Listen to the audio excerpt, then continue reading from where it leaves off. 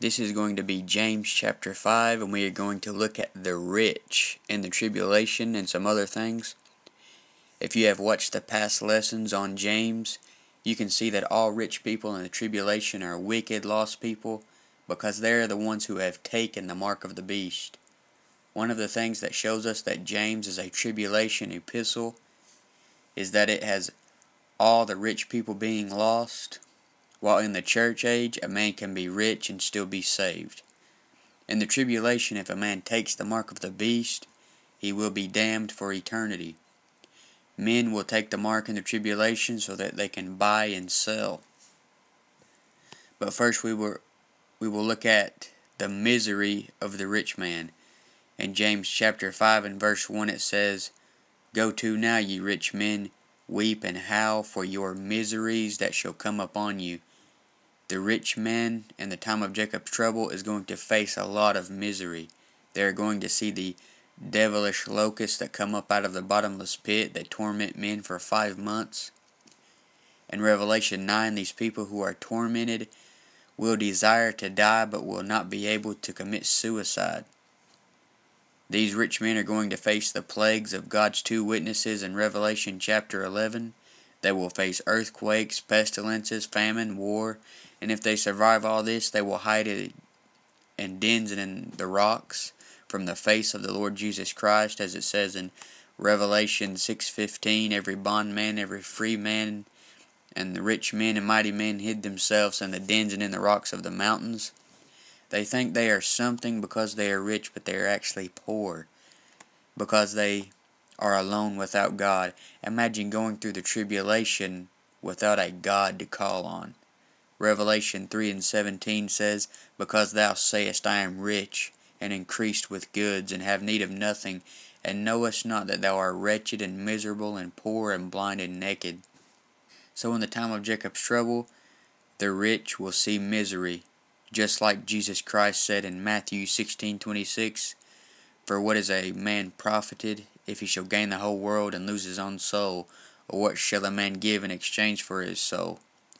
Some people would rather have money and power than to serve God and be poor or just be average. TV preachers pretend that you will get all kinds of money if you serve God and give to their ministry, but this is a lie. Jesus Christ wasn't rich and even said he didn't have a place to lay his head. The birds and foxes had a better place to live than Jesus Christ did. As a Christian, you should want to serve God no matter what and choose Jesus Christ over the pleasures of sin that only last for a season. But next we will see how the possessions of the rich will see ruin. In James 5 and verse 2 it says, "Your riches are corrupted, and your garments are moth-eaten." It's like Jesus said in Matthew 6:20, "But lay up for yourselves treasures in heaven, where neither moth nor rust doth corrupt, and where thieves do not break through nor steal." The possessions of the rich during this time period aren't going to last long, because look at all the disasters that happened during the tribulation time period. Can you imagine how many thieves there will be during that coming time period? It will be like the Purge movies, but in real life. Even the rich men now have worries, and they have more worries than a poor man has. The rich man will stay up all night worrying about who is taking his money. And Proverbs says a lot about the rich man. It says in Proverbs 23:5, "Wilt thou set thine eyes upon that which is not? For riches certainly make themselves wings, they fly away as an eagle toward heaven." Proverbs 11:4, "Riches profit not in the day of wrath, but righteousness delivereth from death." Proverbs 11:28, "He that trusteth in his riches shall fall, but the righteous shall flourish as a branch." Proverbs 13:7, "There is that maketh himself rich, yet hath nothing. There is that maketh himself poor, yet hath great riches." Did you know that these rich men who take the mark of the beast will not have their name written in the book of life? So they are choosing riches over their name being put in the book of life. And Proverbs 22:1 says, "A good name is rather to be chosen than great riches, and loving favor rather than silver and gold." They are forfeiting a good name that would be in the book of life for just temporary riches. As Proverbs 27:24 says, for riches are not forever. And James 5:3 says, your gold and silver is cankered, and the rust of them shall be a witness against you, and ye shall eat your flesh as it were fire. Ye have heaped treasure together for the last days. Notice it said, the rust of them shall be a witness against you. Remember, Jesus said, rust doth corrupt the treasures on this earth. Then James 5:3 says, ye have heaped treasures together for the last days. Further proof this is referring to the time of Jacob's trouble, where rich men will have set up treasures down here when they should have got on the Lord's side and set their affection on things above. And as Christians in the church age, we sometimes put too much worry and care into things of this world. Maybe we even get mad at our kids or family for tearing something up in the house, and maybe your kid wrecked your car and you went off on them for it. Or maybe you lost your job and got discouraged and got mad at God. All these things happen when you put too much emphasis on the things of this world. We should also be setting our affection on things above. Things that are above are things like New Jerusalem, Jesus Christ, the words of God, which are settled forever in heaven, and so on. When you take your eyes off Jesus Christ and get them on the world, then the world can easily disappoint you. And now we look at verse 4 and see how the rich get rich by fraud.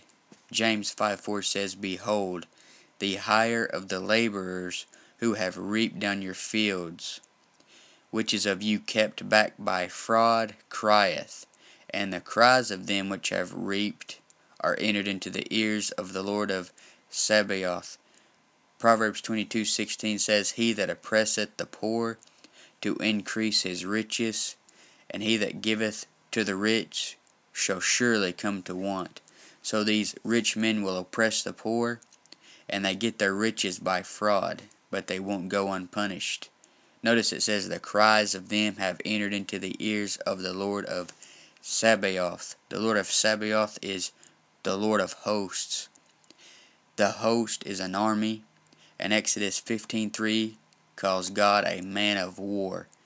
And you better not forget that when Jesus comes back the second time, they won't crucify him again. In Revelation 11-16, it says, and I saw heaven opened, and behold a white horse, and he that sat upon him was called Faithful and True, and in righteousness he doth judge and make war. His eyes were as a flame of fire, and on his head were many crowns, and he had a name written that no man knew but he himself. And he was clothed with a vesture dipped in blood, and his name is called the Word of God. And the armies which were in heaven followed him upon white horses, clothed in fine linen, white and clean, and out of his mouth goeth a sharp sword, that with it he should smite the nations, and he shall rule them with a rod of iron, and he treadeth the winepress of the fierceness and wrath of Almighty God. And he hath on his vesture and on his thigh a name written, King of Kings and Lord of Lords. And this is when you will see these rich men hiding in their luxurious underground bunkers. They won't go unpunished, just like it says in Romans, vengeance is mine, I will repay. Even for us now, there's no sense in trying to get revenge on someone who is doing you wrong, or trying to get back at your boss or whoever. Turn it over to God and he will take care of it. No bad deed goes unnoticed, and all things will be known. They'll be made known at the great white throne judgment. And next we will see the rich in the tribulation will be lovers of pleasure more than lovers of God. It says in James 5:5, ye have lived in pleasure on the earth, and been wanton, ye have nourished your hearts as in a day of slaughter. This is already true now. People are lovers of pleasure more than lovers of God. For example, an average man could name the top players in the NBA, the MLB, and the NFL, and the NHL, and golf, but he couldn't name the books of the Bible. And by these rich men loving pleasure, they will end up poor and in hell. In Proverbs 21:17 it says, he that loveth pleasure shall be a poor man. He that loveth wine and oil shall not be rich. They would rather please their self than to please God. They are lovers of their own self, just like many Christians in the church age are. And most lost people on this earth in the days we are in now are seeking pleasure 24 hours a day, and this is a sign of the last days of the church age. As it says in 2 Timothy 3, 1-4, this know also that in the last days perilous times shall come, for men shall be lovers of their own selves, covetous, boasters, proud, blasphemers, disobedient to parents, unthankful and holy, without natural affection, truce breakers, false accusers, incontinent, fierce, despisers of those that are good, traitors, heady, high-minded, lovers of pleasure more than lovers of God. We need to realize we were made for God's pleasure and not for our own pleasure. Revelation 4:11 says, Thou art worthy, O Lord, to receive glory and honor and power, for Thou hast created all things, and for Thy pleasure they are and were created. James 5:5 says, Ye have nourished your hearts as in a day of slaughter. These same rich men will kill God's people during the time of Jacob's trouble. James 5:6 says, Ye have condemned and killed the just, and he doth not resist you. These rich men will slaughter God's people during the tribulation at an altar. It will be a part of the worship service. You can already see people getting accustomed to seeing killing by watching movies like The Purge, where people kill just to be killing. They will kill like an animal kills another animal, without any mercy and no conscience. And Revelation 6:9 says that when he had opened the fifth seal, I saw under the altar the souls of them that were slain for the word of God and for the testimony which they held. And Revelation 20 and verse 4 says, And I saw thrones, and they sat upon them, and judgment was given unto them.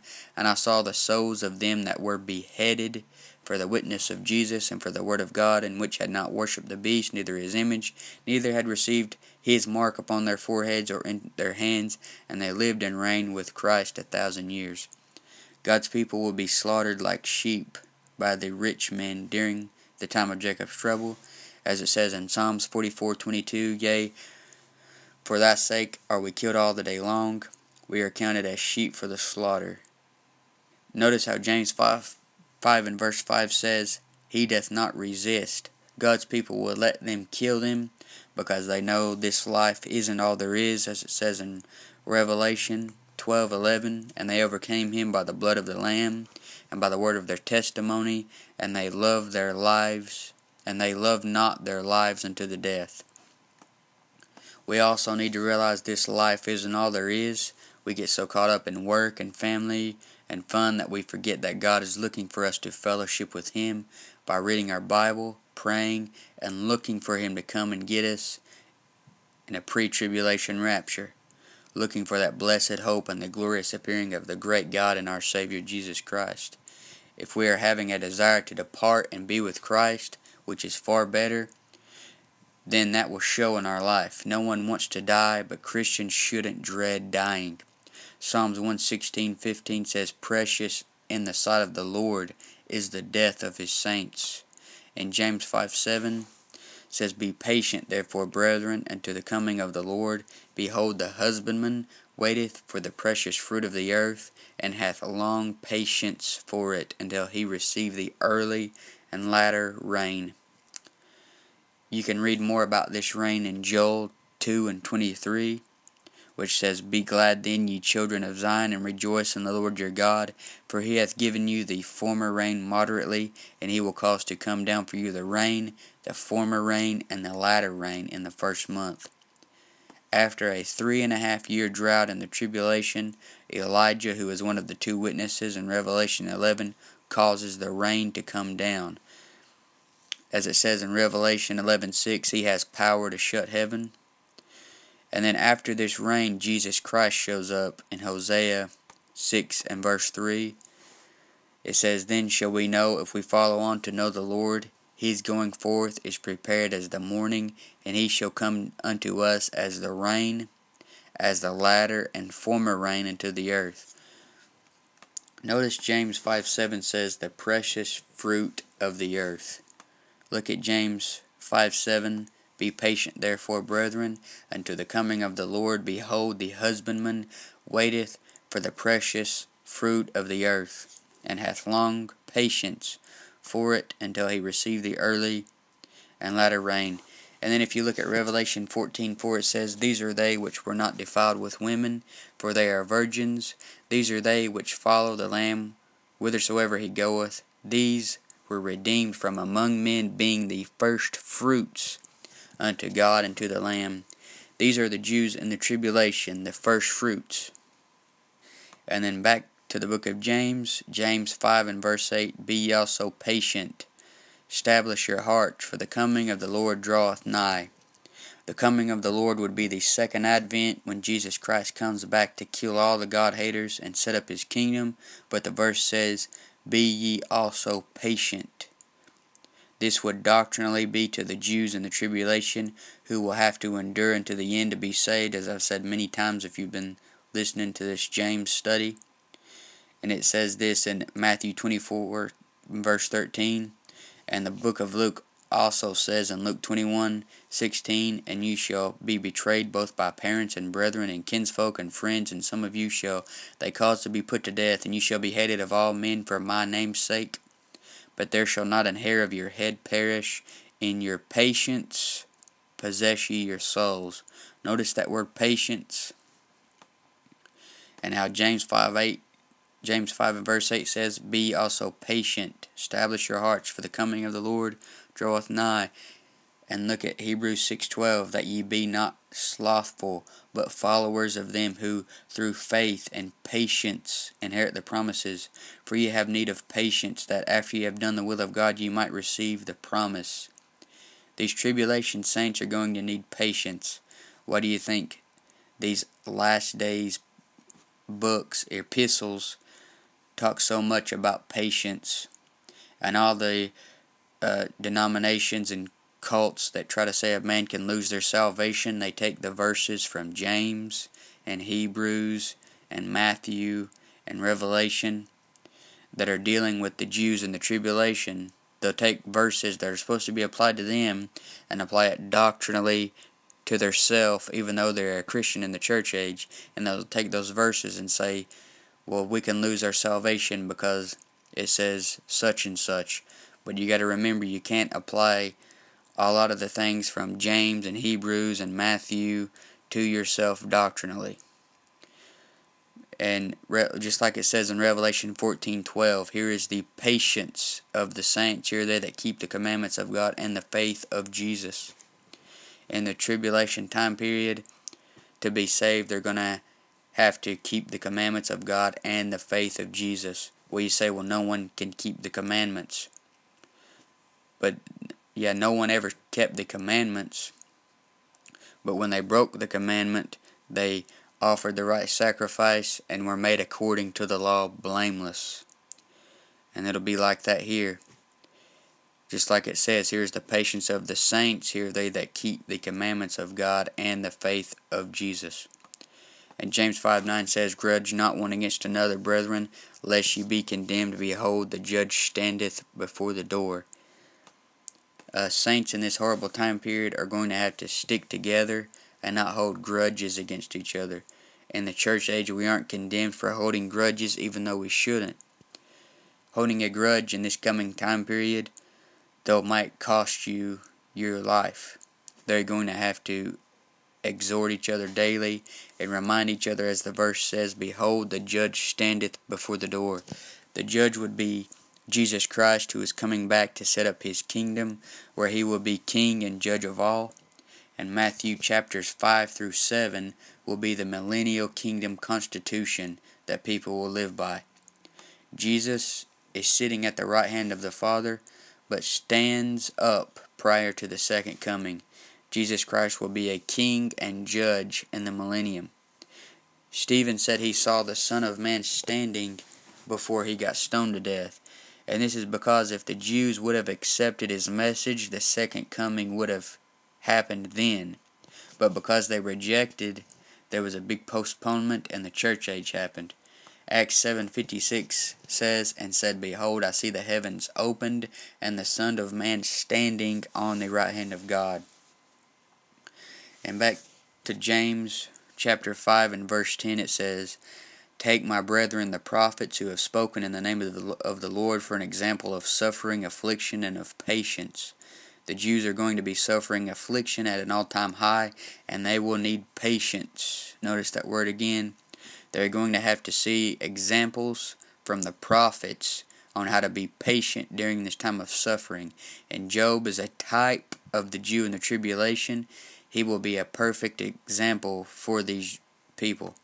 In James 5:11 it says, "Behold, we count them happy which endure."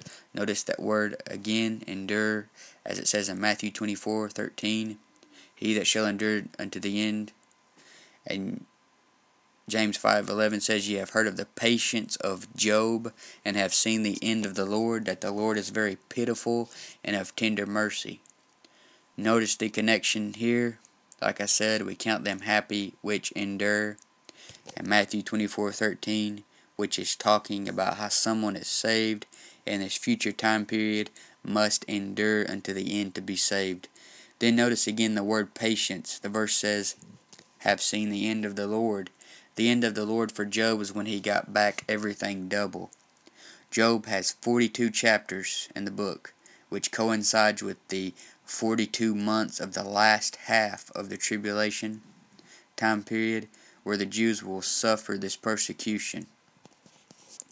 The end of the Lord for the tribulation saint is when Jesus Christ comes back and they go into the kingdom. And James 5:12 says, "But above all things, my brethren, swear not, neither by heaven, neither by the earth, neither by any other oath, but let your yea be yea, and your nay, nay, lest ye fall into condemnation." Notice it says swear not and mentions an oath.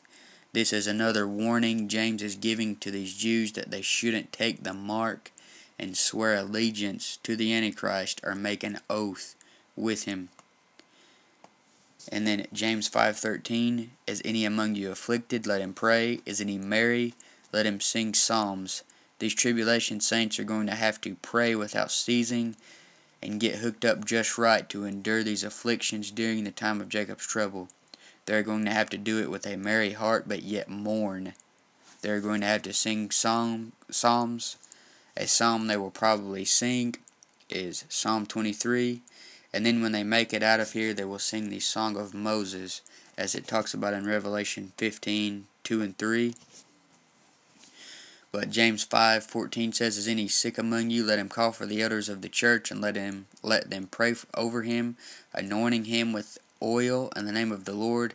And the prayer of faith shall save the sick, and the Lord shall raise him up. And if he have committed sins, they shall be forgiven him." In this coming time period, this will work every time. Notice the verse says, "The prayer of faith shall save the sick."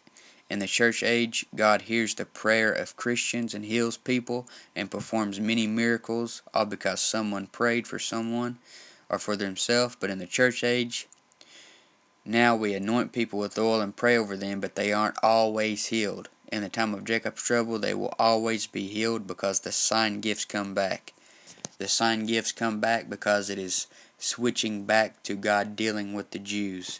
The sign gifts aren't working now because God switched from Jew to Gentile, and Gentiles don't require a sign. The Bible says the Jews require a sign, and that's why speaking in tongues, faith healers, and things like that aren't for today. That's for when God is dealing with the Jews. And James 5:16 says, "Confess your faults one to another, and pray one for another, that you may be healed. The effectual fervent prayer of a righteous man availeth much." Notice it says confess your faults. It doesn't say sins.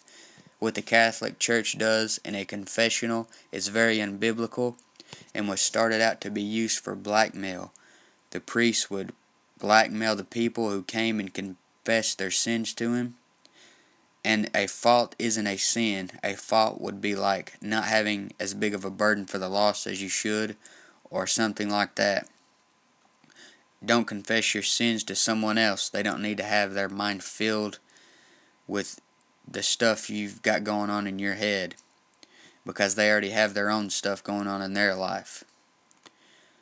And James 5:17 says, "Elias was a man subject to like passions as we are, and he prayed earnestly that it might not rain, and it rained not on the earth by the space of 3 years and 6 months.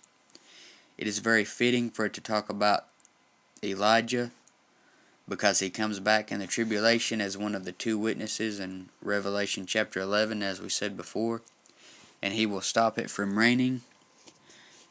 These Jews in the tribulation are going to be able to make miraculous things happen with their prayers. Like it said, the effectual fervent prayer of a righteous man availeth much. Just as when a Christian in the church age is prayed up and confessed up, he has a lot of power through prayer, but not like Elijah and Moses are going to have in Revelation in the time of Jacob's trouble. And then in James 5:18 says, and he prayed again, and the heaven gave rain, and the earth brought forth her fruit. The rain is connected with the rain before the second advent, and Elijah is said to come before that great and dreadful day of the Lord in Malachi 4 and verse 5. And John the Baptist would have been Elijah if the Jews had accepted Jesus Christ. But like I said, they rejected Jesus Christ, therefore God postponed things. And Joel 2:23 says, be glad then, ye children of Zion, and rejoice in the Lord your God, for he hath given you the former rain moderately, and will cause to come down for you the rain, the former rain, and the latter rain in the first month. And then back to James 5, verses 19 and 20, it says, brethren, if any of you do err from the truth, and one convert him, let him know that he which converteth the sinner from the error of his way shall save a soul from death, and shall hide a multitude of sins. When someone gets saved, then that causes a multitude of sins to never come to pass. Imagine if popular celebrities and rock stars had gotten saved at a young age and became Bible-believing Christians. Imagine if Charles Manson was saved at an early age, or Hitler, or Ted Bundy, or any other wicked person. There would have most likely been a multitude of sins that would have never happened. If you lead someone to the Lord, then you hide a multitude of sins. If you witness to a man that is about to commit adultery, but after salvation he starts to live right and stays faithful to his wife, it would save a divorce and a broken home from ever happening. Also notice the word sinner in James 5:20. It says, let him know that he which converteth the sinner from the error of his way shall save a soul from death, and shall hide a multitude of sins. In the church age, the Bible says, for all have sinned and come short of the glory of God. But if you do a study of the word sinner in the Old Testament, you will see it as referring to a very wicked person, like a harlot or a murderer. And always remember to notice differences and rightly divide, just like the Bible says in 2 Timothy 2:15. All of the Bible is for our learning, but not all of it is to us doctrinally. And that's the best way to approach the book of James.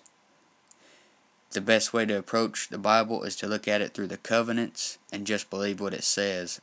Apply the verses to you doctrinally that are for the church age, and realizes the verses which contradict Paul have to be for someone in a different age. Don't make the Bible contradict each other.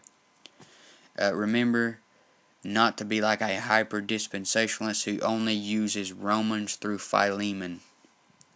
There are verses in other books of the Bible that can apply doctrinally to a Christian, but the way you can know what to apply to you doctrinally is get familiar with what Paul says, and if a verse contradicts what he says, like about salvation and things like that, then you take what Paul says over what the other verse says. Just like all through the book of James, we've been seeing verses that imply that someone can lose their salvation, but yet Paul says you can't lose it.